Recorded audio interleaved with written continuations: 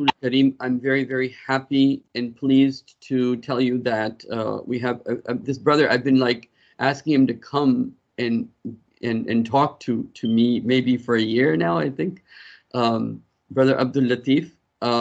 He is very educated in the Islamic traditional sciences, and he is very familiar with what is happening in the world.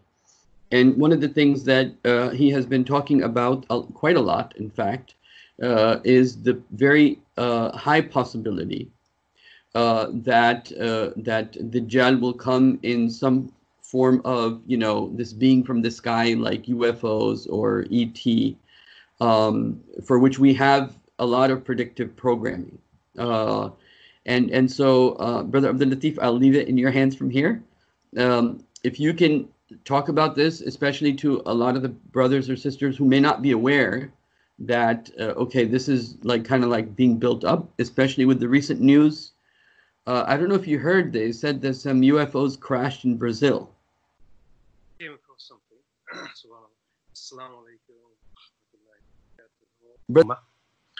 But the Ummah at large concerning extraterrestrial life and its existence.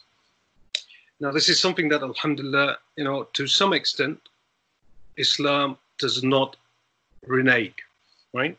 There are other alims out there, subhanallah, you know, and no one's disputing that.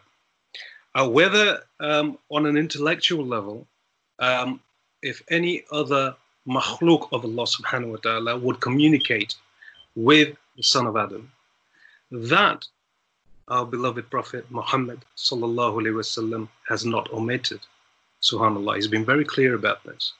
In fact, if we go through oral tradition, right, we understand that the only two makhluk that would engage the son of Adam, Ibn Adam, on an intellectual level would be the malaika or the jinn. Mm-hmm. We understand that the malaika themselves, in terms of will, the jinn have their own will, right?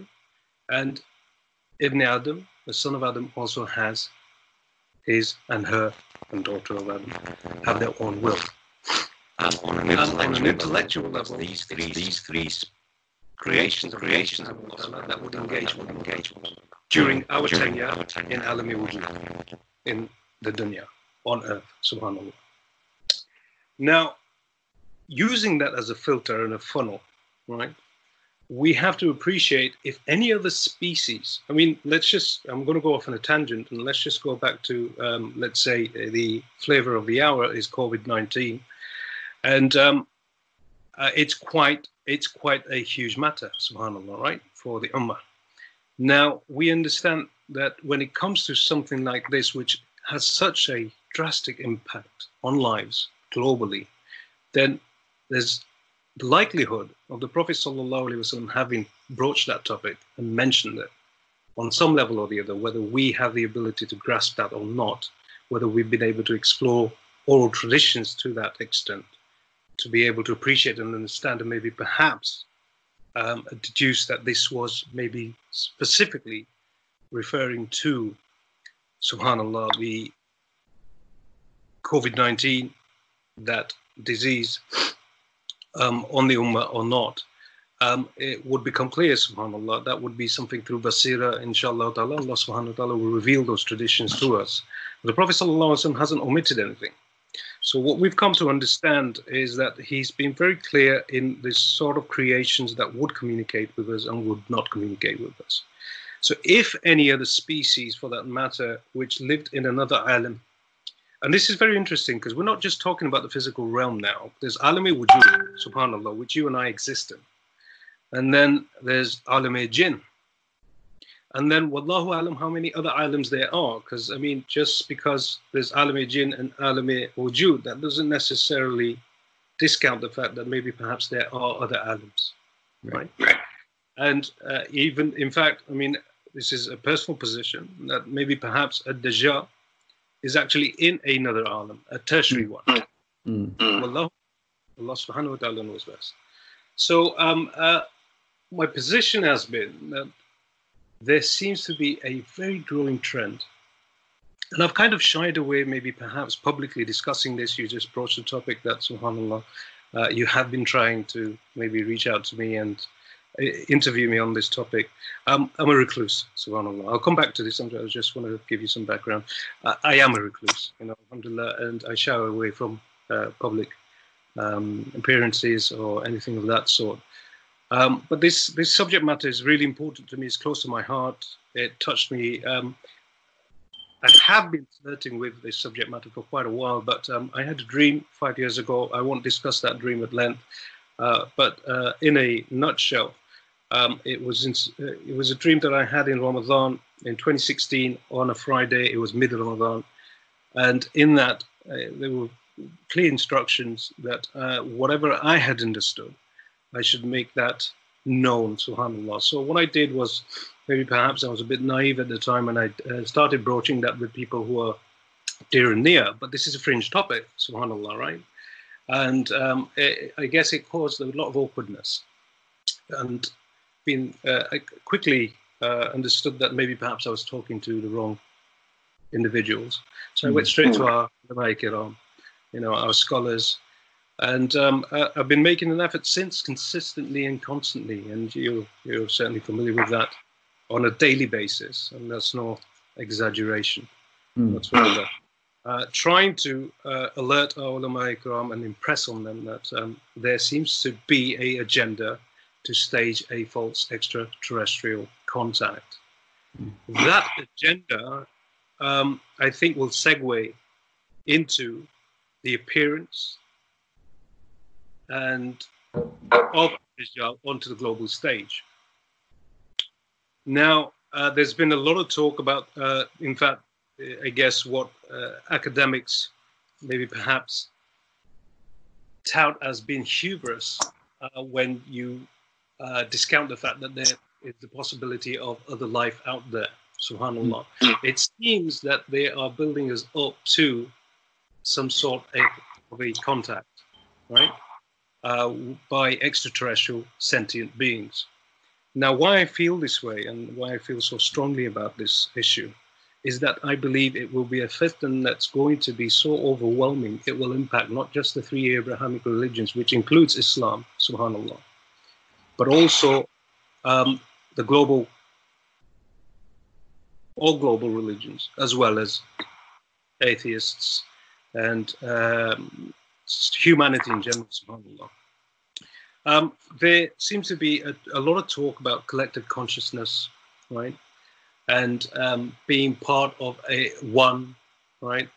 A religion of love and a spiritual religion of the pineal gland, which, interestingly enough, has connections with what they aptly call the lizard brain. Now, you find in a lot of this media as well, subhanAllah, actors and everywhere else, the one-eye symbolism. That basically goes back to, and it has its roots with, all the way back to, let's take biblical reference, because Islamically, our traditions haven't been clear about what exactly the tree, if there was a fruit indeed on the tree or not. What we understand is Nabi Adam alayhi salam and Hawa were not to approach the tree. Whether they partook of a fruit or not, ate of an apple or not, subhanAllah, Allah subhanahu wa ta'ala knows best. But biblical traditions are quite clear about this. And they claim it was an apple. And they called it the Amanita muscaria, which is a mushroom which has a red surface and those white spots on top of it, right? And if you eat it, it's kind of psychedelic in nature. Oh, interesting. Kind of psychedelic in nature, hence why you've got the red apple and the white interior. To them, biting into the forbidden apple would give you the knowledge of good and evil. Right? And we understand that Nabi Adam alayhi salam, he became aware of his nakedness, right? It's haya, right? After having approached this tree, wallahu alam what he did, and whether they ate of the fruit or not, subhanAllah. But this innocence seems to have been, he seemed to have been robbed of that, subhanAllah, right? And you'll find that the tradition of this evil and good, these two forces, seem to be at the crux of what Freemasonry is about the fraternity. It's in Buddhism. It's in many of the New Age religions. And this is what I'm coming to now, is that the spiritual religion seems to be about the pineal gland, the third eye, which is at the apex of the 33rd vertebrae, right? Which is the 33 degrees in Masonry. Once you reach those degrees, then you activate this pineal gland, which gives you access. And this goes back to now Fir'aun, right? Where he claims to be Ana Rabbukum A'la. And you find the hats and the crowns that they wear, they have a snake at the top of it. Center at the top, literally in line with where the pineal gland is, right? And for them, it represents not only Iblis, but also the Sirius stars, I understand it from my studies. Again, if we go back to the Kalam of Allah subhanahu wa ta'ala. وَهُوَ رَبُّ الشِّعْرَى. Subhanallah. Subhanallah. So Allah subhanahu wa ta'ala has made it very clear to us that I am the Rabb of the Sirius star. Now, if you go into and study the New Age religions, they talk about a sentient beings called the Pleiadians, right? And they come from what is known traditionally, known cosmically as the seven stars, the seven sisters, sorry, right? The seven sisters, which is close to the Sirius star system. Now, Umar Farooq, when he wrote the Chit, right, to Darya-e-Nil, the river Nile, right, they were about to sacrifice a virgin girl to the river. And this is when the governor representing Islam, who was in Egypt and Misr, wrote to Umar Farooq that this is what they're about to do, because the river had stopped ebbing and flowing, subhanAllah. And in that, they were going to sacrifice, if we study it further, you learn that they were going to sacrifice it to the Sirius star. These are Egyptians. And they were taking their religion from their ancient doctrines, which Freemasons take glean a lot of their religious beliefs from Babylon. That's right. Egypt, yeah. And in that, in Freemasonry as well, they believe in the apotheosis of man becoming God, Nauzubillah min zalik. Again, goes back to what you've got is the statue in Washington, D.C.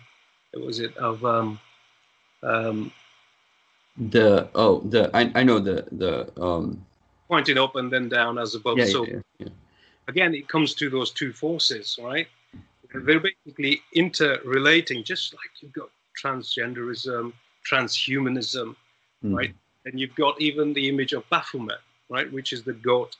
This is again representative of the deen that Albert Pike refers to in his letter, right? Which is the pure Luciferian religion, because you find on the goat of Baphomet, whilst he's pointing above and down, you'll find a moon and a sun that he's pointing to above and down.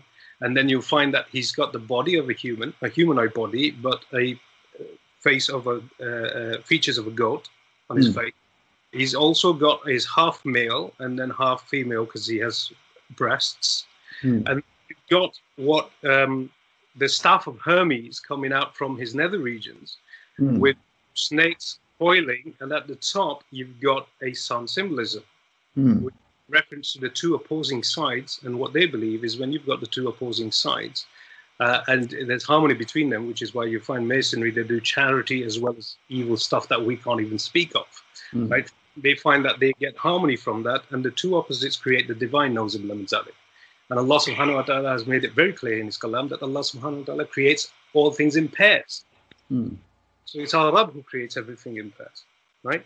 And not the opposite, but Iblis Lanatullah reverses that. That's very interesting. In a recent interview I was doing with Dr. Omar, and since he's studied a lot of this symbolism, he was talking about the same thing. Kabbalah, Jewish Kabbalah, tries to combine these. Like, you have to know, the idea is, from what I understood he was trying to say, was you have to know the bad to know God, right? You have to experience both sides, the good and the bad. And so, and for us, Islam, subhanallah, we make a very clear distinction between the male and the female. There's no merging of the two, subhanallah. Of course, the masculine, the man, the male, has a feminine aspect to him. But if the feminine aspect overwhelms his masculinity, then he ceases to have that balance that he requires to be a man. Yeah, exactly. And the same applies to a female, a woman. If she becomes more masculine in nature, subhanallah, she ceases to become feminine. feminine woman that she is, right? Subhanallah. So we need that balance has to be addressed. But in their beliefs and their doctrines, they actually basically merge the two, right? And do it the opposite, where the man becomes more effeminate and the female becomes more masculine. And for them, they believe that when you merge these two, right, you activate that divinity in you, Nauzubillah. So this is the central religion in the New Age religious beliefs of these two opposing sides, which you've got the checkered board as well in Freemasonry, and that's what represents darkness and light, and merging them two, and that activating the third eye, the pineal gland. This eye will be the religion of a Dajjal when he comes. Now, going back to what we wanted to talk about, him claiming to be extraterrestrial and why I believe this to be the case, subhanAllah, is again going back to the Egyptian doctrines where they worship the Sirius star, right? Now, to worship the Sirius star, right, there has to be some sort of relationship between the Sirius star and Alami Wujud, Earth, right? Now, Sirius star happens to be the brightest star within our night sky. And this is one of the reasons why there's always been a tendency, like, for example, the lion itself, the image, the lion isn't Iblis, but it represents Iblis in their doctrines. And you see in the British coat of arms, you'll see a lion with a crown on it. The crown actually represents, again, the pineal gland, the third eye. And which is the religion, again, going back to the Garden of Eden, by biting into this apple, you would become like gods. This is a biblical version, right? That you would become like gods because you will know good and evil, right? Which goes to, again, the checkered board, the black and white chessboard, or the checkered board in Freemasonry. That's their blueprint. Right. And in case people are not catching on, this is a very famous, I would say, Freemason symbol, the checkerboard, right? It's kind of like his red carpet, so to say. Yes, their doctrine. It's basically the blueprint of their doctrine and their beliefs. And you've also got the pillars of Jachin and Boaz, and those represent the sun and the moon again, right? And for them, they believe that these two pillars, which has a lot of symbolism with stuff like what you had on September 11th happen with the two towers and the twin towers and the Jachin Boaz. There's a lot of symbolism in that. But I mean, again, I don't want to go off on a tangent. I'm just returning back to why this individual would claim extraterrestrial origin is in our beliefs as well, subhanAllah. Islamically, Nabi Isa alayhi salam was raised to the heavens, right? And Christianity believe exactly the same. Yes. That he went on to the heavens, and what they also believe is he will return from the heavens. Yes. So if we understand Jewish faith, and this, we need to be quite clear about this, and so do our scholars need to understand this quite clearly, as do the listeners, for anyone who's not aware of this, is that under Jewish tradition, they believe that their Messiah is not going to be too dissimilar to how we believe Imam al-Mahdi will be, right? Which is he will be human in nature, a mortal being, right? And not supernatural in any shape or form. They will basically crown this individual. Wallahu alam, we'll just have to see. You know, personally, if I was a betting man, I think that individual is going to be Jared Kushner, because they believe he's going to be able to do things that other individuals haven't been able to do. And it seems that he's made quite a lot of progress in the Arab world in terms of bringing some sort of like normalizing relations between the Arab world and Israel. At least the Jewish faithful, he's playing quite a huge role in that, and he's been quite successful, at least in the Gulf states, with subhanAllah. So, as I said, I wanted to be clear that the Jews, they don't believe in their messianic figure being supernatural in any shape or form. So, I mean, what I understand is what's going to happen is there's quite a few, there's about 30, we were told there's 30 smaller Dajjals in our tradition, in our oral tradition. And I believe that quite a lot of them have come and been, and there's few left. Personally, I believe Jared Kushner may very well be one of them.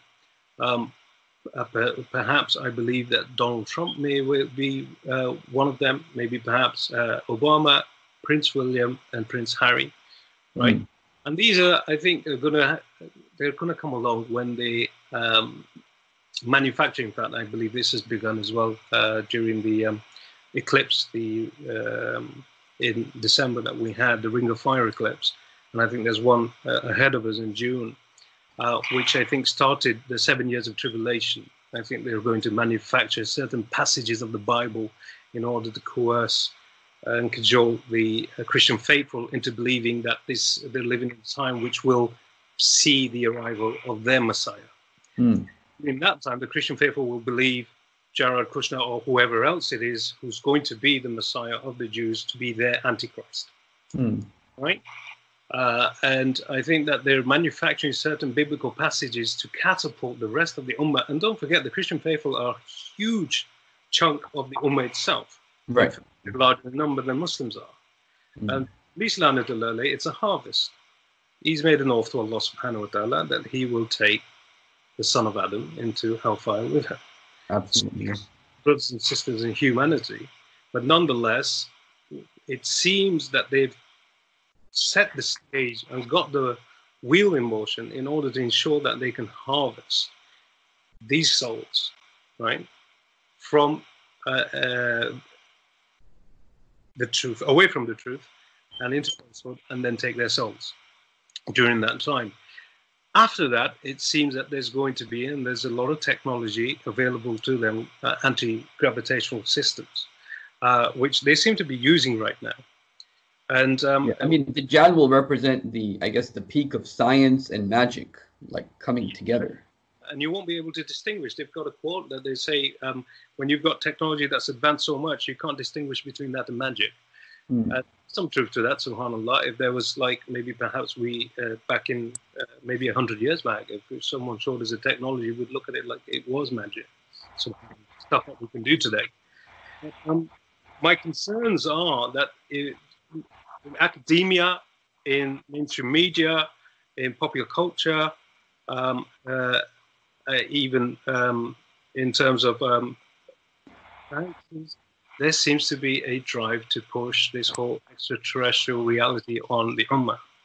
Even you'll find your governments, they've got a space force now. I think Trump's just introduced a space force for the United States. And then this race to get onto the moon and then onto Mars and colonize it. Allah subhanahu wa ta'ala knows best. Yeah, it's in Surah Al-Rahman that Allah subhanahu wa ta'ala, has limited their ability, even jinn's ability, to some extent, to some degree, to maybe breach the heavens and how far. That's interesting, because recently I was thinking about that the jinns might be using science now and satellites now to breach that.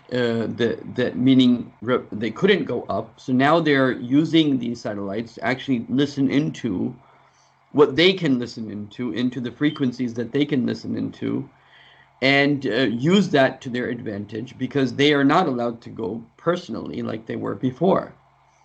And anyway, that thought did occur to me, and I thought it was interesting. And we used to sit, we would sit in the places where we can hear. Now they have satellites, so they don't have to go up. If the technology is there, then they know how to manipulate it to their own advantage. And the possibility, I'm not averse to, for sure. It's a possibility, wallahu alam, if they can and if they cannot.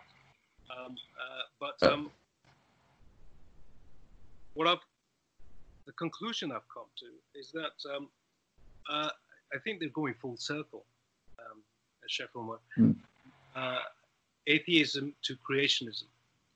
But I think what the claim is that, because you see from popular culture, there's a lot of, let's say for the Kalka Avatar, and they made a movie about that, the Avatar.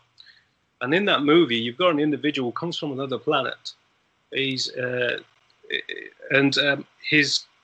soul, his consciousness is transferred into another vessel, which looks like, subhanAllah, which looks like the indigenous species of that particular planet. And then he traverses that planet, and he becomes a messianic figure for them, subhanAllah, on that planet, whilst they have the intentions of mining it. Now, when you go back to traditions, now this is where it gets really interesting. Islamic traditions, subhanAllah.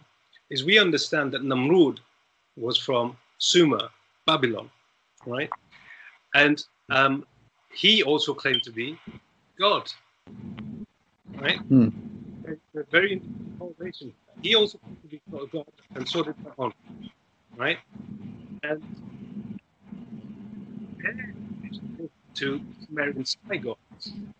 And recently, even the Ministry of Culture of Iraq claimed that one of the pyramids in Sumer was actually landing extraterrestrial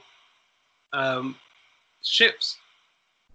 And he did this officially. I mean, the stuff that we've talked about so far, I want your listeners to maybe score a line under and research yourselves. And you've got to look. You've got to etch out your own kind of. You're going to have your own journey, but etch out your own. Draw your own conclusions, subhanallah, right? But study this stuff, draw a line underneath it. And you've got the Ministry of Culture there who claimed officially that this pyramid that they've discovered was actually a landing base for extraterrestrial intelligence, sentient. And just go all the way back to the Sumerian sky gods, which they refer to today as the Anunnaki. Like these kind of lizard beings. And what's interesting is that you've got on one hand a species that's lizard-like, and then you've got another species that's humanoid. And that species seems to be claiming that they come from the Sirius star system. And then you've got another species that's claiming to come from another Zeta Reticuli. That's another system. Now, this is stuff that we're totally oblivious to this. Our scholarship is oblivious to this. Right, yes. Absolutely oblivious to it, unfortunately. And it's gaining a lot of momentum. There's a huge impetus and following for this new age spiritual religion. And they believe in a messianic figure as well. The largest books sold right now in bookstores are in the new age book section. Well, there you go. There you go. And unfortunately, we're totally oblivious to it, and we're not really addressing this, subhanAllah, in terms of Tawheed, Risalat, and armoring our Iman, because this is going to be a big problem. It's literally seeping in and creeping in.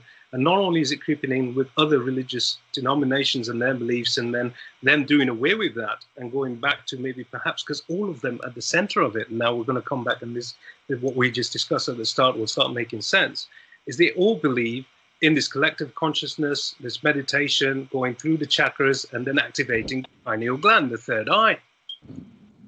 And Dajjal, we understand, is going to have, and this is very interesting now, Kaf Ra written on his forehead. If you go and study, and in fact, I believe Dr. Omar Zaid was the first person to maybe draw our attention to this. The eye of Ra, if you look at the eyebrow on top, that actually makes the alphabet, the Arabic alphabet, Ra, Ra. And the eye with the dot in the middle, if you take the dot out and just put it on top, it makes Fa. And then you've got a straight, and then it goes down and it makes a curl. If you stand that upright, it's the letter Kaf. Which is, again, I'm not making it up. It's actually there for an individual to see the stuff. It's interesting that the eye of Ra it represents Horus. And it's the sun god. And he's the child of Osiris and Isis. The other thing that Dr. Omar told me in one of the interviews that I thought was very interesting, the eye, right? He said that the first, like, you know how the Quran says, قَابَ قَوْسَيْنِ أَوْ أَدْنَى, right? This again, to the Najm, right? So the Najm is also important in this regard, that it has to do with Isra wal Miraj, which is Jerusalem, okay? So, I mean, this is where the Prophet went up, right? From Jerusalem. So there are a lot of interesting connections. Also, you might be interested in knowing that Surah Al-Najm is connected to Surah Al-Isra or Surah Al-Bani Israel, in a sense that these are the two surahs that talk about the ascension of the Prophet, sallallahu alaihi wasallam. But the point that he made that was very interesting was that he was saying that the first bow, so to say, the first part of the eye represents the other world, and then the second represents this world, meaning the eye. So people that show this are trying to show that we're connected to the unseen, right? But what they're not getting is that they're connected to the wrong unseen, not the correct one. And the wrong unseen actually exists. And my concern is that that alam, as Ibn Adam falls short of their responsibility, which is the Khilafah. And when I'm referring to the Khilafah, I'm referring to the delegated responsibility given to the son of Adam over creation, subhanAllah. And we're falling short of that. And the more dhulm is increasing, it seems that alam is becoming more heavy, it's becoming more prominent, it's basically becoming, it's overwhelming our reality. And it seems that reality may in fact cross over into ours. Because Allah subhanahu wa ta'ala has created a parda, right? A veil between us and that reality. But that reality seems to be manifesting more and more as we fall further and further from grace, right? And when I say grace, I'm referring to, again, our khilafah, and that was given to us, which is a delegated responsibility to the ummah at large, subhanallah. So the more zoom that increases, and the more it's like the injustice is breaking the barrier. Yes, right? Absolutely, absolutely. And so when the injustice reaches its peak, and in that chaos, everyone's looking for a Messiah. And then here he comes. I have all your solutions, and I have everything for you, and I have food for you, and I have everything for you. Because the ummah itself will be traumatized mentally. And if you traumatize a ummah and make sure that they've suffered enough, then what you can do, and this is what they do in other black ops, where they basically compartmentalize the mind by making the individual suffer and traumatize that individual. And then they create a blank canvas, and in that blank canvas, then they can impress on them, they can coerce them, they can influence them, right? You become that much more susceptible to that sort of influence. Now, they need to create that en masse, and what I understand is going to be, and when I referred to biblical passages earlier on that they're manufacturing, is going to be a World War III, right? And this malhama being referred to here, yes. This is going to be a manufactured war in which it's a controlled dialectic, as I see it. As I understand it, I believe sincerely that we are yatim, we're orphans as a ummah, and that we don't have the leadership. And I'm referring to now even the wazirs, the leaders of countries, subhanAllah, whomever they may be. For me, from where I'm sat, and this is my own personal position, and certainly everyone can disagree with it, is that all leaders are in one shape or form part of the controlled dialectic, or they are in a situation where they are basically unable to do anything other than toe the official line. The official line I'm referring to is now the shayateen in ins and jinn, who claim themselves to be illuminated, right? Which again is everything's in opposites. We know they're far from that, subhanallah. And their illumination goes back to, again, that model of Baphomet, which has a torch on his forehead. He has a torch going out, which is the light. But if you see the real sketch of Baphomet, and you study that, you find there's an owl inside that flame. And the owl represents being all-seeing. This is all-seeing eye is so important to them. And if you go back to World War III that they want to manufacture, Albert Pike wrote about it. He was a Grand Mason, a 33 Mason, and he talked about how they are going to manufacture all three wars, which will then see them finally see the Muslims fight against the Christians. And then a traumatized ummah would look for a deity to adore. And this is where I believe that Dajjal is going to bring that religion of man, Na'uzubillah min zalik, being divine himself, and that they created, they were our gods. The indigenous species here, going back to creationism now, so full circle, they've done Darwinism, they've removed a huge, huge portion of the ummah away from the truth, from Haqq. Now they're ready to now coerce them back to creationism, but they will claim that the indigenous species that was here on the earth was the Homo erectus. And we, as advanced extraterrestrial beings, came to earth. And what we did, we spliced our gene with the genome of the Homo erectus and created Adam and Eve, Na'uzubillah min zalik. And all this time, throughout the ages, we have been the hidden hand who have been guiding you and coercing you until you were fit and ready for your truth. Nauzubillah min zalik. This, I believe, is going to be the claim when Dajjal comes and claims to be God himself. What they'll claim is, going back to now that story of the avatar, right, and playing the role of an avatar where your consciousness enters a vessel, Nauzubillah min zalik. This is what they're selling to the public at large, by the way. And we're oblivious about this. He will claim that the angels that Nauzubillah min zalik, again, a falsehood, a absolute. I need to be clear about this, and I need the listeners to understand this as well. If indeed, if I am right, then the false claim, and I'm going to repeat this again, the false claim is going to be that they were extraterrestrial sentient beings were actually, they were what we understand to be the angels that came to Maryam alayhi salam. Right. They artificially inseminated her with a fetus. That fetus, then they, as in, they will say that we basically placed the soul into it, like avatar. And then that particular child that was developing in the womb was destined to be what the Christian world knows to be Jesus, what we understand to be Nabi Sallallahu Alaihi Wasallam. So they will draw Islam into this as well, subhanAllah. It was us all along. We were the angels.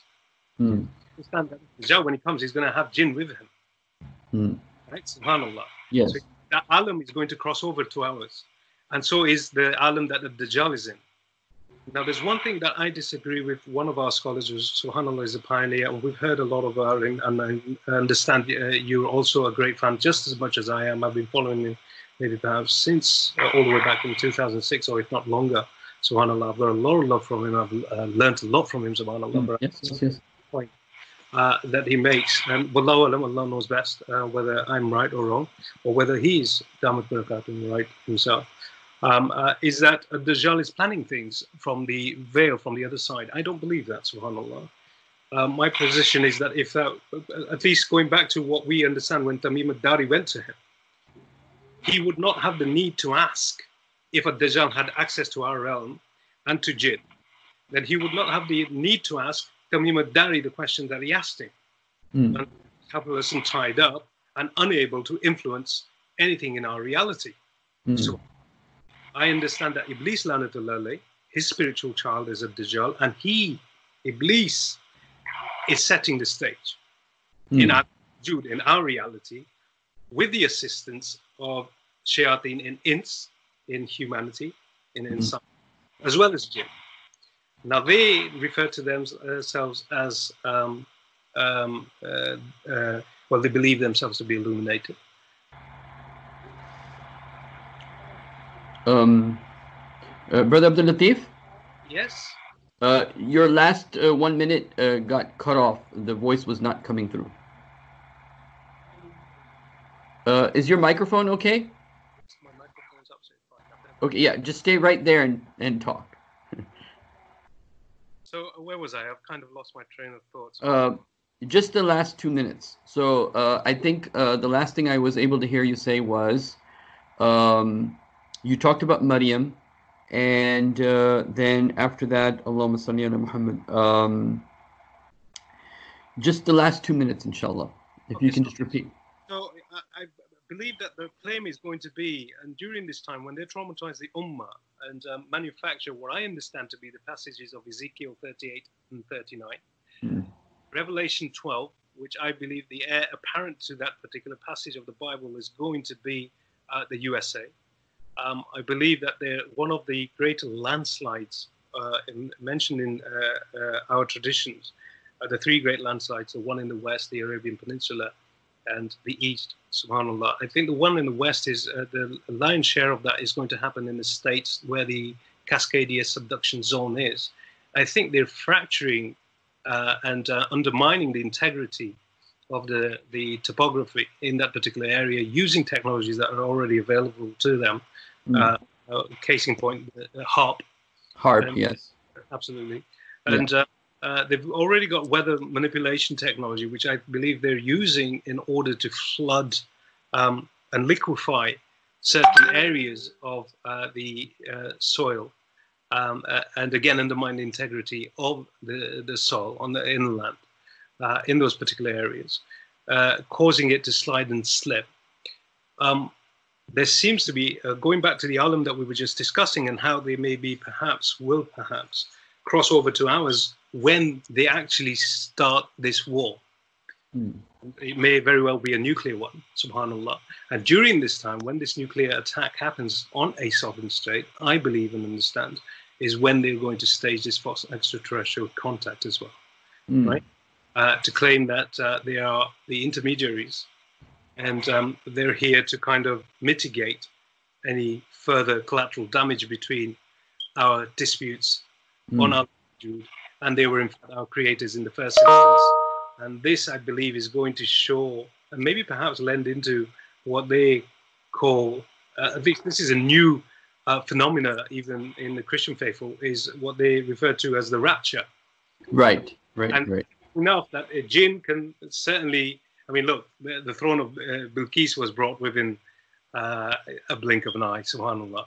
So, I mean, removing certain individuals, and I know of individuals, I mean, you personally, I'm sure you personally have had personal experiences with jinn. I certainly have, right? Yeah. And, you know, to the extent where it's happened so frequently that now, even if it's at a distance, I can sense it, subhanAllah. And that fear doesn't exist in me at all. Alhamdulillah, it's not doing with mine, it's from Allah subhanahu wa ta'ala. And the moment they sense that, that fear isn't there as well. Right. And you taqwa, the taharat, and you know, you're in wudu, you're in the state, obviously, subhanAllah, you're not in the napak state, and then they can't obviously harm you, subhanAllah, right? And we know what exactly and what to pray and how to pray and what to do and when not to do it, subhanAllah.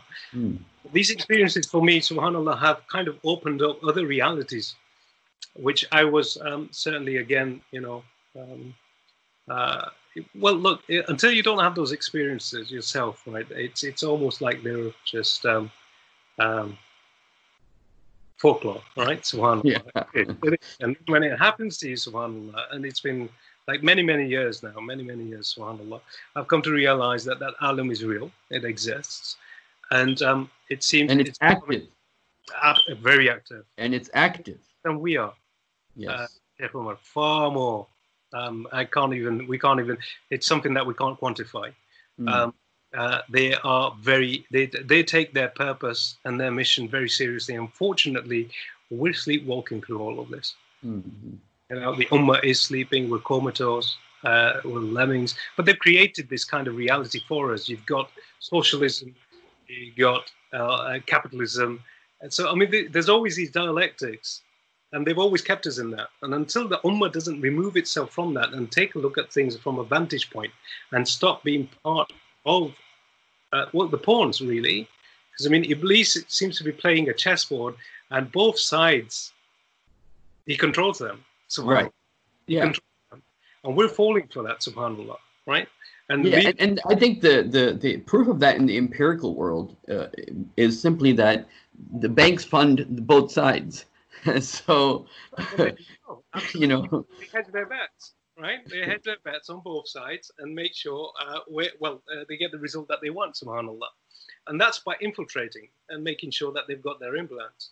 And so the Muslim leaders, the politicians, they're thinking of, okay, this is what China is thinking and this is what America is thinking, but they're not understanding that there's a bigger picture on top of that. You need to get and the people with the suit and ties, they all look the same. They all look civilized human beings. There's no, you know, it's not like, you know, if you become religious, you have a dadi, you have a beard, right? No. So you can identify the religious from the non-religious. They all look the same. They all talk the same. But, you know, what's happening behind the scenes. It's conditioning, institutionalized conditioning, and we've got this kind of cult attitude towards everything. It seems that we all seem to claim that we are that. And see, the problem with the institutionalization of our ulama is that they are dependent upon the people, the politicians, for the information from which they have their understanding. But since the understanding they're getting from the people is not correct, I'll give you a very good example of this. Because I come from the same tradition, you know, and so I struggle with this, but I'll give you a very good example. Maulana Mahmud al-Hassan, who I consider to be the Mujaddid of the last century, rahmatullah alayh, he said, he gave a fatwa that the interest money you get, go ahead, take that and pay the taxes of the British and whoever. Right. Meaning take the interest, the riba money, and pay it then back with that, okay? Later on, the ulama came and they said, no, but what about all the benefits we get? So we can't use that to pay back the taxes. Maulana Mahmud al-Hassan understood the money is being used for something bad. And so then he gave this fatwa. The ulama later that came, they didn't get it as well as he did. We're in a dire situation in that sense. I mean, that's a topic altogether. That's a whole topic in itself. Yes. You know, because again. Then the other way that there are two things that that happened that have that I just want to add to our conversation as we continue, inshallah, next time.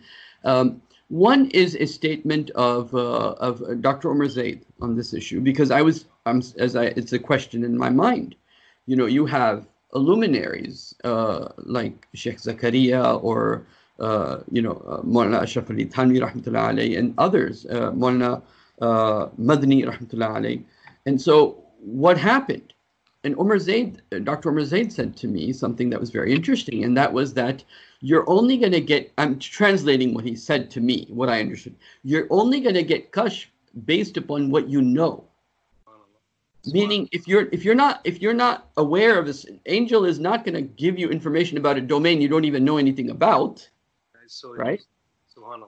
Meaning, if you don't know about something, the angel's not going to tell you something about what you don't know about, right? He's only going to give you kashf or some information in a domain that you have some knowledge. So you have your spirituality, but if your doors are not open, it's not going to come. That was one. The other was a statement Dr. Isra Ahmed has written about in his, who's a teacher of mine for a long time, Dr. Isra Ahmed rahmatullah alayhi. He said that the role the ulama played, and I say this because to defend the ulama, the role the ulama played was of the Ashabul Kahf. Their role was not of because when all of this came, right, the British Empire with their technology, with their knowledge, with their indoctrination, with their only way of dealing with that was, let's save our iman, let's save our text, let's close the doors of ijtihad, right? So that was like they were being Ashabul Kahf. You shouldn't expect from the ulama of this time anything more than the role of Ashabul Kahf, in the sense that they couldn't do what Zulqarnain did, which is kind of like the opposite, right? فَأَتْبَعَ سَبَبًا, he followed the causes. And so in that sense, I think they did a good job, because with everything that was out there, everything would have been destroyed, meaning even the tradition would have been destroyed. So they preserved that, and they were good in that defensive position. So I take these three things, the statements of Dr. Omar Zaid and Dr. Isra Ahmed. So anyway, that was just something for you to also think about. Of course, absolutely. No, they've alhamdulillah. I mean, we've got not just an eternal gratitude for our scholars and the sacrifices they've given to preserve the deen and make sure that the tradition continued, subhanAllah, our Islamic tradition, and it's been, that change still exists, alhamdulillah, to some degree or the other. What's interesting again is going back to those, like everyone having the opinion that they are on haq, and those 72 sects that keep on being coined by everyone, subhanAllah. Sheikh, I'm just going to go off on a tangent, but I think it's important that it's mentioned, especially to listeners. It was very interesting and it resonated with me, subhanAllah, really did. It touched my heart. The Sheikh said that, look, because he was asked who is on the truth, subhanAllah. And he said that we understand there's going to be one sect out of the 73 that will be on the truth. One. But because our thinking is quite mahdud, it's limited, we tend to think that that is literal in its sense. the Sheikh, what he said was superb. It was absolutely, so it really, really did resonate with me. And what he said was, there are people who are in i'tidal, and you've got extremists in every sect. There are those who are, and then watered down and cavalier about their beliefs as well. And then you've got those who take the middle road, the radical middle way, subhanAllah, who are on Quran and Sunnah, right? I like the term radical middle way. Yes, subhanAllah. Now, Yes. and are on Quran and Sunnah, right? They are on Quran and Sunnah. And then you've got an element within that particular sect which is more extreme and more aggressive, right? Which is contrary to the teachings of the Prophet. And what we're taught, subhanAllah, what he said was, how do we know that that sect isn't some people who are on the radical middle way of this particular sect, and then some from this, some from this, some from this, some from this, and so on, to make a sect which will be the rightly guided sect. Mm-hmm. So we're constantly walking on eggshells, and that resonated with me, because that keeps you on fear and hope, which are things you need in order to advance further, subhanAllah. So you've got, all these groups claiming that we are the ones, but subhanAllah, yet you see other individuals who may be from another school of thought, and yet you look at them and you think, subhanAllah, there's something about their aura, right? And there's something that is very, very, mashallah, beautiful about them. You see nur on them. You're drawn to them. You're drawn to their approach, their attitude. And then when they talk, subhanAllah, it's as though it resonates that, hold on, subhanAllah, this isn't contradictory. So long as it's not any belief that doesn't contradict Quran and Sunnah, doesn't contradict, right, Quran and Sunnah in any shape or form, is there for Allah subhanahu wa ta'ala to then judge over, right? And for us to turn around different, subhanAllah, concerning it, because we get that. I mean, let's just take the Ahl Sunnah wal Jama'ah, and then within us we have the Sunni, and then we've got all these other denominations, and everyone claiming that they're on the truth. I believe that that's not, subhanAllah, that won't be the case. There'll be people within each sect, subhanAllah, and Allah subhanahu wa ta'ala knows how many out of those sects and which sect is included in this. They'll all themselves collectively will become that one sect, inshallah ta'ala. So it's always on our toes, and we've got... Sirat al-Mustaqim is very wide, right? And in that wide road, there's the middle road. Subhanallah, absolutely. Right? And the only... And then the other way to understand it is, farraqa yufarriqu. Farraqa means to break from the mainstream. Right. So the differences will always be there, but then there are those that actually leave the mainstream. The farraqa, getting out of that. it's not sab'una firqatan. Farraqa means to break apart. So there will be groups that will break away from the mainstream, right? And I'll give you an example. Me and you, we identify ourselves with the tradition. We identify ourselves with the tradition, yet we may see things a little bit differently. But our identity is with the Salaf. Absolutely. Right? So we haven't, it would be one thing if me and you said they're all bad, we're breaking away, and we actually break away from the ulama, from the Salaf. That is the dangerous attitude. Absolutely, 100%. In fact, there are guides. Right? So that's an example of you don't break away. You stay with the Stay on Sirat al-Mustaqim. That's simple as, and that's Quran and Sunnah. Guides for that are ulama kiram, subhanallah. Again, like I said, I mean, there's a lot to be said about that discussion. We'll go back to this again. So you've got these other psyops that are happening in tandem, which is like gene editing. You've got Casper, you must have heard of that. And the first clone they made was the sheep dolly, right? Mm-hmm. And there was, for Iblis, I mean, it's not, the timeline isn't linear. He's been making effort, maybe perhaps in the last 100 years, century, specifically on extraterrestrials, these beings existing, and then cloning on the other side in the scientific world. And then what I understand is going to be the take home from all of this is that they will claim, they will stage a false extraterrestrial contact, which will lend into what the Christian faithful believe in. Again, the rapture, and that Jesus went to the heavens and he'll return from when. If you read, like, I think it's called the chapter of Daniel, which talks about the coming back of Jesus, right? From the clouds, he will come back from the clouds. And then he's going to, you know, the Antichrist is going to use this language that will be perceived by every religion to be, this is our language, kind of, you know. Because it's very easy to do that. It's easy to talk about Adam. It's easy to talk about Maryam. It's easy to talk about a lot of things that everyone's gonna be like, oh, he's with us. Yeah, of course, absolutely.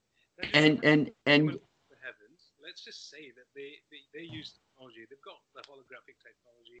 It seems that they've got these anti-gravitational propulsion systems. They will have the assistance of jinn as well, right? They spray our atmosphere with all sorts of what I guess is at least the mainstream call it chemtrails, which is barium, aluminum, and strontium. And those are particulates that basically can be used as projection screens of our atmosphere. There's right, yes. For a lot of stuff, as well as weather manipulation, but it also does. There's military papers on it that it's used as a projection screen as well, and they can do that. So, what I understand, and they've done beta tests of that holographic technology in a lot of places, like China, where they saw floating cities in the sky, or they saw some horse literally flying in the sky, right? And this seems to be that technology being used. And you've seen examples, I'm sure, of these children in a sport arena kind of setup. I think it was a basketball kind of arena within their school setting. And you saw there's a whale coming out from literally the ground and splashing, and it looks so real, subhanAllah. That holographic technology seems to be very real. And for the Christians, they believe that Jesus went to the heavens and he's going to come back from whence he went, right? So he's going to come from the heavens. At least that's how people conceive it. My understanding is that they will claim that he came as an avatar. He was inseminated into the womb of Mary, Nauzubillah min Zalik, and then he was then he grew amongst men as a man, but he was one of the.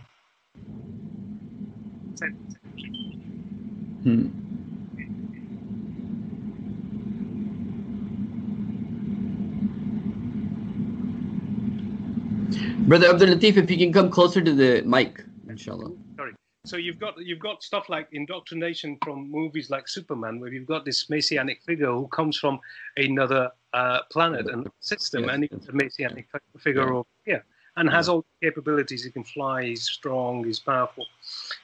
So it seems that they've been doing it on a very subtle level. Yeah, and even Trump was made to comment on the UFOs that the Air Force has been seeing.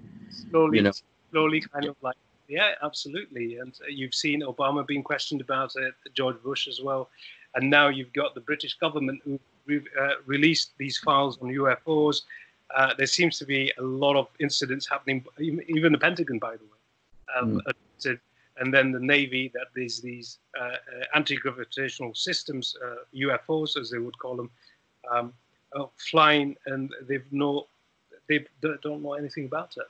Right, where they're from, whether it's enemy technology or whether it's come from another world. So they're planting that seed, subhanAllah. And then you've got all these popular, even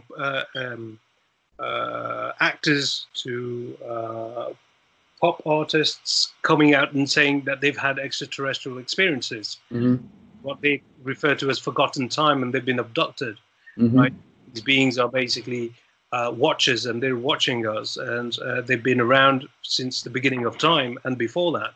What's interesting, again, this lends into, we understand that before Ibn Adam existed, there were other, and before jinns, there seems to be other creation as well, according to our tradition, right? So there's been a secular and Allah subhanahu wa ta'ala has destroyed these species who have rebelled and replaced them with another. It's been cyclical, right? And we've been told in the Kalam of Allah subhanahu wa ta'ala that these creations of Allah subhanahu wa ta'ala were more competent, more capable, were stronger, had more abilities, and technologically maybe perhaps they were more advanced as well, right? And from what I understand, my personal beliefs are and contention is that they've been unearthing these technologies and reverse engineering them, which probably belong to other nations who are far more competent than we are, right? Yeah. And reverse engineer these technologies and are using them on some level or the other. I think a combination of that with Alamir Jinn and these other holographic technologies, they may very well be able to do that. It's not inconceivable that they could stage a false extraterrestrial contact. Whilst we've been traumatized as an ummah through world war, a manufactured war, through a controlled dialectic. And my personal contention, again, I mentioned Ezekiel 38 and 39 to you, that's relevant to Asham and what's happening in Asham, because according to Ezekiel 38 and 39, Turkey, Persia,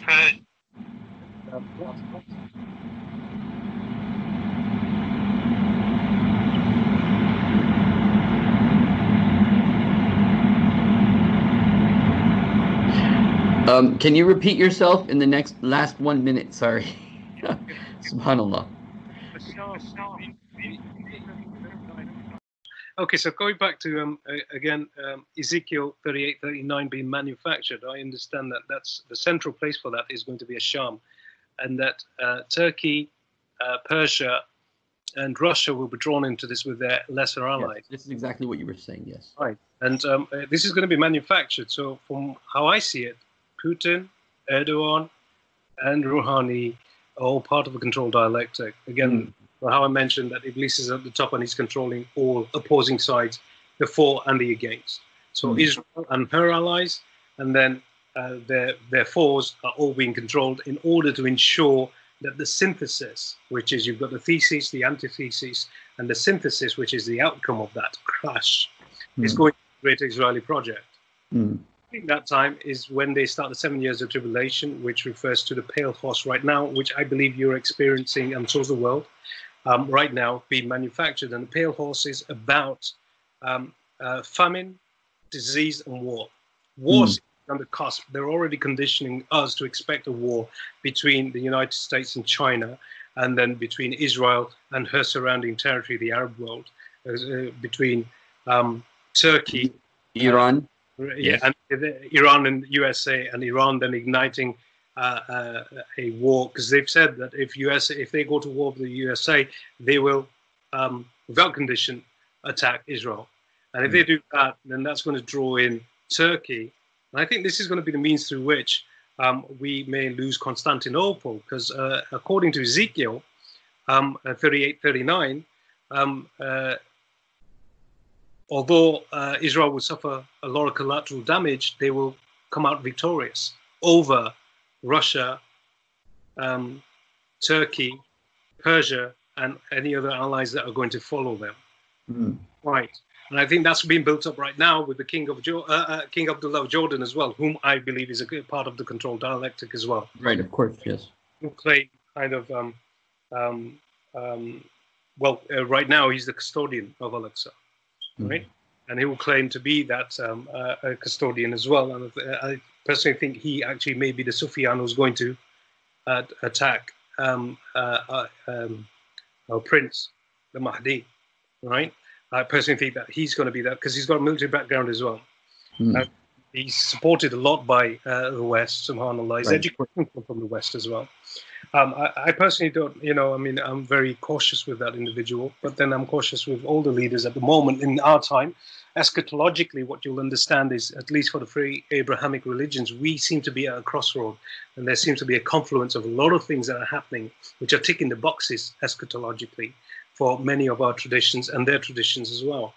And I just mentioned, going back to the pale horse again very quickly, because I know we've mentioned quite a lot of stuff here, and I'm hoping that the listeners are actually drawing a line under all of this stuff, and maybe perhaps they're going to research it and study it a lot themselves in depth. Refers to the famine and the war and disease. I think the disease has already started with the coronavirus. The coronavirus, going back to the crown that we discussed, that's what corona means, the crown. Right. And the crown again refers to the corona of the sun, which is the outside rays of the sun, which when your president or even Turkish, the President Erdogan or any other president, they'll have a star behind their heads, which refers, which is symbolic of a halo, and that references a 33rd degree Mason, someone who's ascended, and attained godhood. At least in symbolism, I'm referring to. Wallahu alam, if that's right. In symbolism, this is what it references. When they say he's a saintly man with a ring on top, that's what it refers to, the crown. Right. So in the British armor, coats of arms, you've got a unicorn with a horn coming out from the center, which refers to the third eye, the phallic symbol, and divinity. And you've got the same unicorn also refers to a Dajjal, the Messiah. I mean, this is stuff that you need to study, but if you look it up, this is why you'll find with the children right now, it's quite ubiquitous, the unicorn, the toy. Because they know they've got the demographic targeted now, and this is the demographic they want to vaccinate. You've got the VMAT2 gene, which basically removes your spiritual kind of inclinations, right? SubhanAllah. These are studies that are done. Apparently, they've been done by the three-letter word. Don't know if we should mention it here or not, but that department of the government are developing it and have developed it, and there's no reason why they wouldn't want to administer that in their global plans en masse, if it does in some way hinder our ability to be spiritually inclined, at least our children, because I mean that's who they seem to be targeting. The other demographics are being killed by this because they're older, right? So it seems they're cleansing the earth from this generation and harvesting those souls, because most unfortunately won't be on Deen, on Islam, when they die, and will be accountable for this, because I mean this is Iblis remaining true to his oath to Allah subhanahu wa ta'ala, where he will harvest his souls.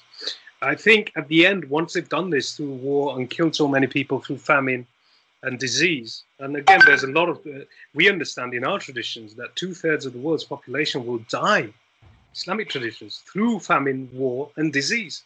So I don't think this is the end of the coronavirus. In fact, I'm concerned that there's going to be this second wave that they keep on touting, which is going to be far more aggressive, incredibly more aggressive than what we've seen so far. Probably I think so. And I think that'll have a double psychological effect, because it's like just as things got better, boom. Imagine the trouble now, because I don't know what Allah plans to do in all of this, but this is certainly seems their plan. Allah subhanahu wa ta'ala is certainly the best of planners, but in their plan, and we can't say anything for what the plan of Allah subhanahu wa ta'ala is. But what we can do is hazard against. Because I do think that this coronavirus didn't give them the full results they were expecting. I think that it's been set up in place in order to, again, create that sort of fear, psychologically condition everyone, so that we would then serve ourselves up for this vaccine. The vaccine, I understand, they will show that the actual virus has mutated. So the vaccine that all the world and every other country has been developing so far is obsolete. Because the virus is mutated. But then what I think is, as a synthesis, they're going to offer the solution, which is going to be a nanotechnology vaccine. But once they give you that, I mean, there's right now that technology, again, these white papers exist.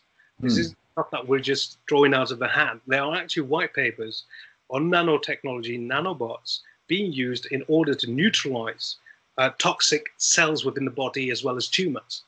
I think you're going to offer that as a one-size-fits-all viruses solution. And once they've got that in your bloodstream, then there are other technologies outside which they can use in order to then maybe perhaps make sure that you don't fall out of line and that you continue towing the official line. I think they're going to use quantum chips in order to track, and then there's a lot of surveillance that comes into that as well. And I think that the children are unfortunately going to be the targets for that. And then others amongst us and the Ummah who actually survive what they intend to visit on the Ummah during this time, before, whilst they exact this trauma on us and the suffering before the arrival of a Dajjal. And I think when a Dajjal then comes, we will be that much more. I mean, just imagine if all of this happens at once, and it's not inconceivable that they haven't already got the wheels in motion to do this and achieve this, and the plans in place. And it seems like they have, and I'm referring to again now the Shayateen in Ins and Jinn. If they do this, then it will be very easy for them to stage a false extraterrestrial contact, and then this messianic figure coming along and saying that it was us all along, we were the hidden hand, we actually created you guys. Splicing, because then you've got, they'll say, well, hold on, if you can genetically modify and create clones, what makes you think that you weren't yourselves created in the first instance? Right. If you technology. And they're actually talking about this in some of these, you know, in Netflix. There is a program called Ancient something something, I forget. But one of the programs I was watching was talking about this, is that, you know, they made our genes basically, and that there's proof that they came here and they left the genes, and you know, this whole thing is already there. They're already talking about it in that way. Hence, Dajjal will claim to be a god, right? And he will claim to be the makers of humanity, subhanAllah. Right? And what's interesting here, and what you've just mentioned right now, is that they've made Allah subhanahu wa ta'ala, the creator, impersonal. So they will say, there's a God that exists that created everything, but like throwing the dice, he just let everything to chance. And we came into existence through this reality that was created, and we were your creators. But your God is impersonal and doesn't care for what you do, whether good or bad. You're here to experience your reality, your existence, and then you'll become part of a collective consciousness, and you will ascend to your own divinity, and this seems to be what they're selling. And imagine how... By the way, the Mormons say the same thing. And well, a lot of Christian groups have this idea, and I was talking to one Christian, and he's like, yeah, I'll become like Jesus. I'll become like Jesus, as in... You know, I'll be another human God. Yes. And this is out there. A lot of them think like this. And it's become very popular because of these movements, that people now say to other people, you're God, or he's a God, because of this concept that they have, that a human being can bring his consciousness to that point, which then has to do with that pineal gland that you were talking about. Imagine, now it goes back to Pharaoh, who claimed, Ana Rabbukum al-Ala, right? I am God the highest. Now imagine the final insult would be for man and everyone, to claim that they are divine, they've got divinity within themselves, and they can ascend to becoming gods. Imagine that. There's one worshipping another God. Shirk. This is claiming you are God, right? And en masse. And this is what I personally believe that is going to be the religion, which is going to be quite seductive for people. And there is no hell, there is no heaven in the traditional sense, and that you aren't accountable other than to yourself, and you are here to experience.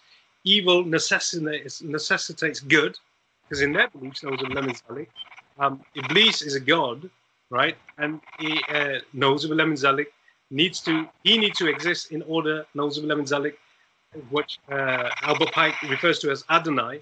And Adonai, in their traditions, is basically Allah subhanahu wa ta'ala.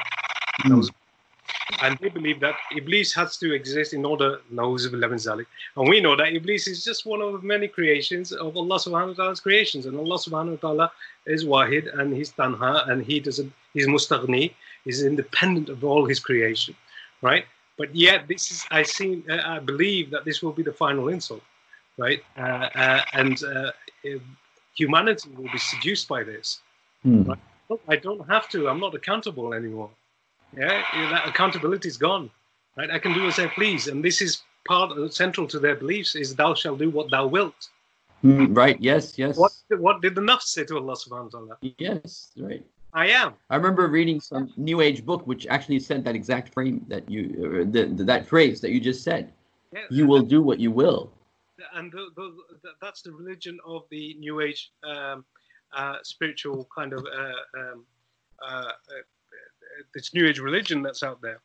And with that, they also, I mean, you'll see Prince Harry touting this whole I am.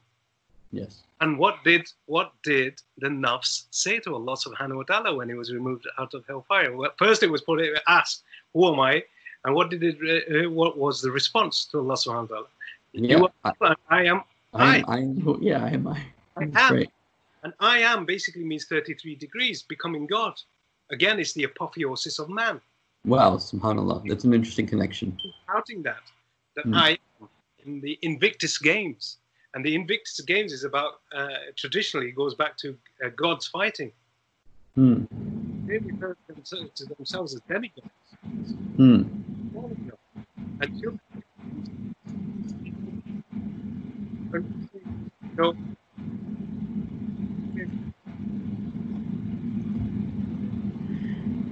Allah. Can you hear me? Yeah, I can hear you right now. Yes.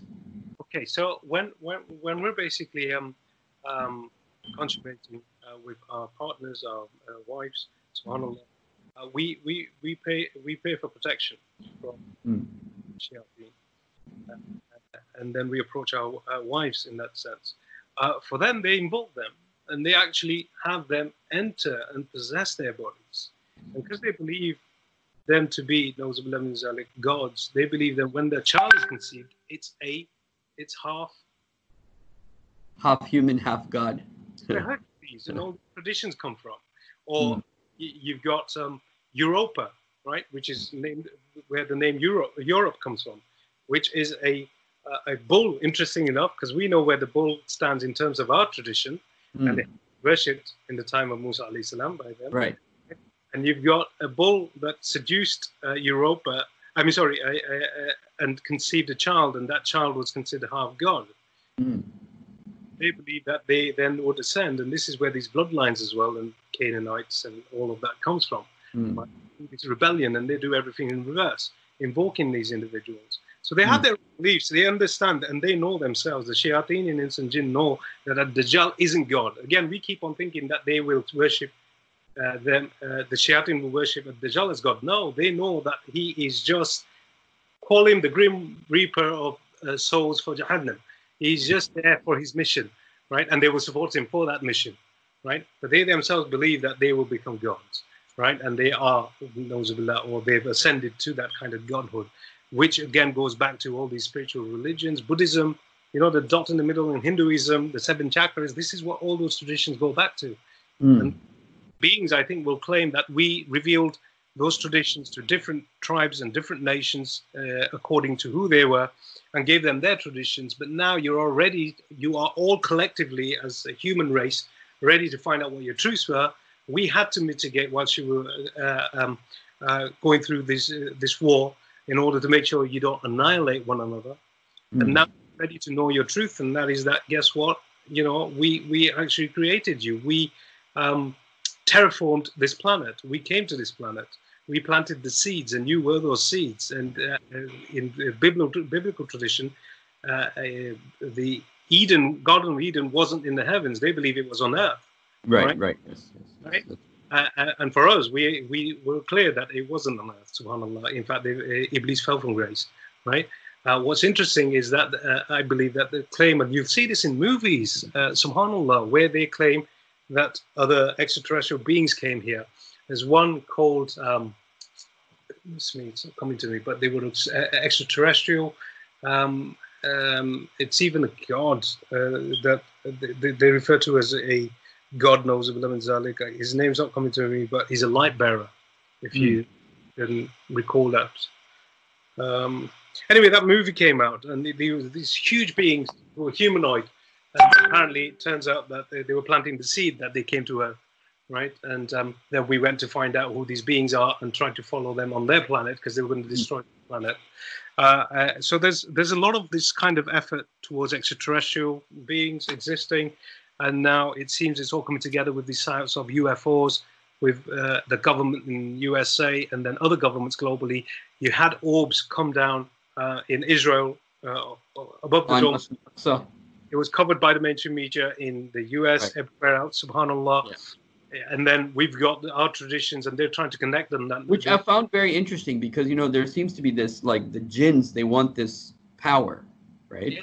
And this is the place where the Prophet went to the Mi'raj. So there is a lot of power there. Just like Samari, he took the Athar al-Rasul, he took the traces of Jibreel and put it into that bull to make it into a godlike thing. And so now they're trying to dig and find this Athar al-Rasul, meaning Jibreel, who was there, to create, you know, to do whatever that they're planning to do. But I think that these are all things interconnected. You know, they're going to... SubhanAllah, our religion is, it really does boggle the mind, SubhanAllah, how ajib and how holistically we have to look at things. And we've not even dipped our finger into the ocean yet, SubhanAllah. Yes. Well, we don't have the capacity to, but we've limited ourselves and restricted ourselves so much that we've got a vantage point of an ant on a rug, and we don't really appreciate the rich tapestry with which that rug was made, SubhanAllah. So it all makes sense, yes. Right? From a vantage point, SubhanAllah, we seem to be looking at these fibers and thinking, how am I going to surmount these? But there's a bigger picture in all of this, and we've only got a fraction of the understanding of it all, SubhanAllah. Yeah. You know, inshallah, I think our prince is coming soon, and I think that they're about to start all of these biblical passages, the three being you know, specifically for the USA's Revelation 12, I think they're going to manufacture it, and the USA is going to suffer considerably from it. Manufactured tsunamis, I'm referring to, and landslides. I think there's going to be one that's going to, Revelation 12. You need to study it. It talks about a dragon, a red dragon falling from the sky with its tail. I think that's going to be a asteroid or a comet in sense, and creating some sort of cascading effect in terms of the oceans. But I think they're actually manufacturing this. They've got the 100 megaton nuclear warheads. There's a canyon near New York in the ocean called the Babylon Canyon, by the way, Sheikh. They've used that canyon in order to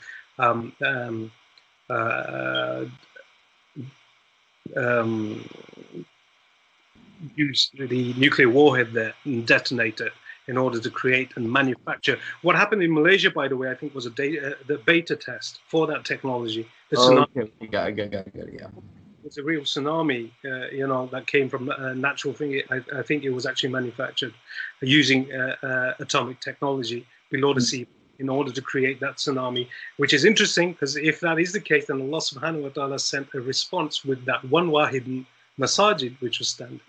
If it was the shayateen who were doing this, subhanallah, then it may have been a discussion, a conversation between Arab. In fact, yeah, that's right. Yes, that's right. Subhanallah, that's right.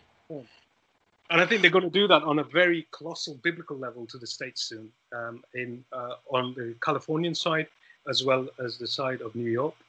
And I think that this is going to happen when the peace plan... I think I've heard so many dreams about New York from people, from Muslims, about things going wrong in New York. And this is not before 9/11. I'm talking about after 9/11.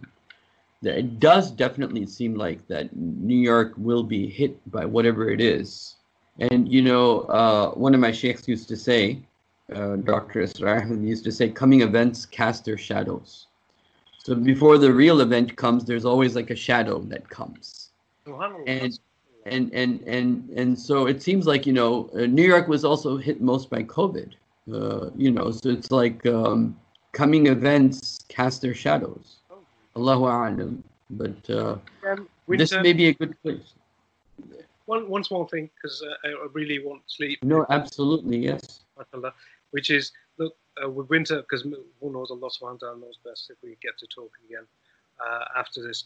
But for winter, I think that they're going to, it's going to come back more aggressively. I think the strains already exist. They've manufactured more aggressive strains, mutated versions, and they will release it in a timed manner in certain areas and certain locations. I think the United States, they are going to deliberately destroy that country, and it's going to, China is going to replace it on a global stage by design. We built it. Yeah, and if you look at the relationship between Israel and China right now, the Silk Road that they're building, it's blossoming. This is, I'm telling you, it's such a backstabbing to the United States for everything the United States has ever done for Israel.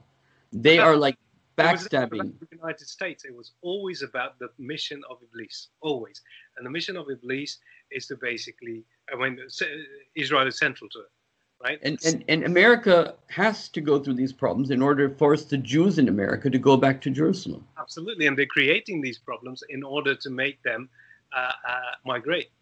Because they would never want to leave this country. Not the way things were, at least before COVID-19, or the way that they think things will be after COVID-19. They'll never leave. But, you know, America is going to be a big victim of this whole scenario. Vitamin C, vitamin D, zinc tablets. Zinc, yes. And maybe perhaps as a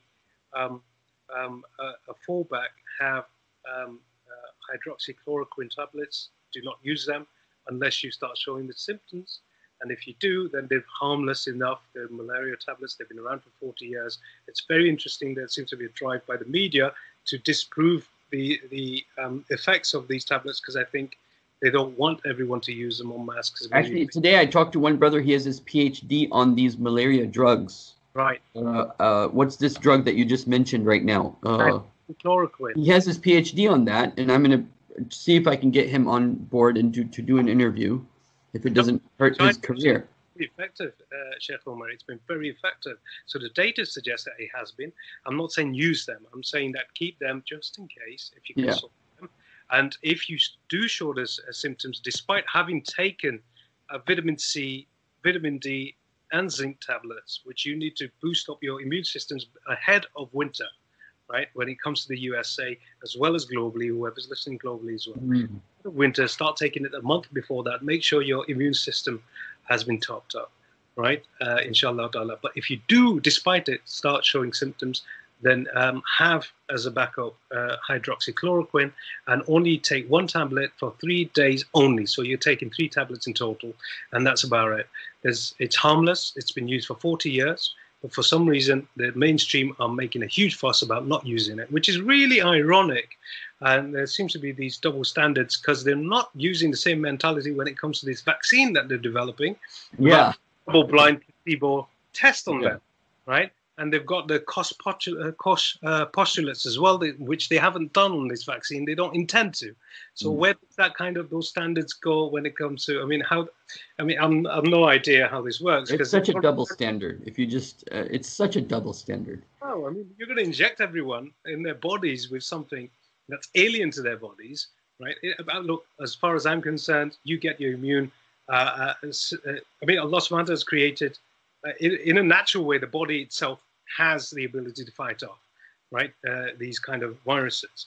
But in most instances, the child already gets that strength of immunity, which is unfortunate, because the mothers these days don't breastfeed their children as much or for as long as they should, which is a very, very unfortunate thing, because the harm that they're doing to that child. And then we inject them with all manner of things. The vaccine is another discussion. My concern right now just before we go right now, is just in case we don't get to talk again, is look, please just make sure you've got an inventory of vitamin C, vitamin D, and zinc, right? Okay, very good. Chloroquine, if you can't source it, that's fine. But at the very least, have vitamin C, D, and zinc readily available, inshallah ta'ala, because I think they're going to manufacture a huge wave, which is going to come back more aggressive with a mutated version, which will attack younger children. And I think the plan is to separate them from their parents and quarantine them. And during this time, they'll probably vaccinate the children. And wallahu alam, what's going to happen with the older generation during this time. And then this lends into what you just said, the Jews migrating to their home country, because I think China and Russia together are going to attack USA when it's on its knees and it's more vulnerable. And I think all of that's about to happen. Again, going back to Ezekiel 38:39, Revelation 12, and Isaiah 17.1. I think that passages, eschatologically, they are manufacturing, right? To lull the Christian faithful into believing that they're living in the end times, the 7 years of tribulation, their Messiah is nigh, coming soon. So they'll be already primed biblically already to expect the arrival of their Messiah. And during this time, this is when I think Jared Krishna will pop up as the Messiah of the Jews, and the Christians will say, aha, that's our Antichrist. Right, so our we're expecting our Messiah now after the 7 years of tribulation. So all this war and pandemonium will start, and disease and famine and everything else, which I think is being manufactured by the shayateen and jinn. May Allah subhanahu wa ta'ala protect us all, inshallah ta'ala. Grant us all guidance, mashallah, and basira. Inshallah, mashallah, alhamdulillah. I really enjoyed this program. Don't be a stranger, inshallah. It's something to do, but I'm very comfortable in your company, Sheikh Omar, subhanallah. And if I return again, if Allah wills, I'll return again. If not, then this, I guess, we've broached enough for everyone else to do their own research on this topic and make their own minds up, inshallah. Yes, Thank you so much. Jazakumullah khairan. Eid Mubarak. I'm so dependent upon your WhatsApp messages. It's like one of the things I have to do every day is to look at what you have sent in all of this. So thank you so much. Jazakumullah. Assalamu alaikum. Wa alaikum assalam wa rahmatullah.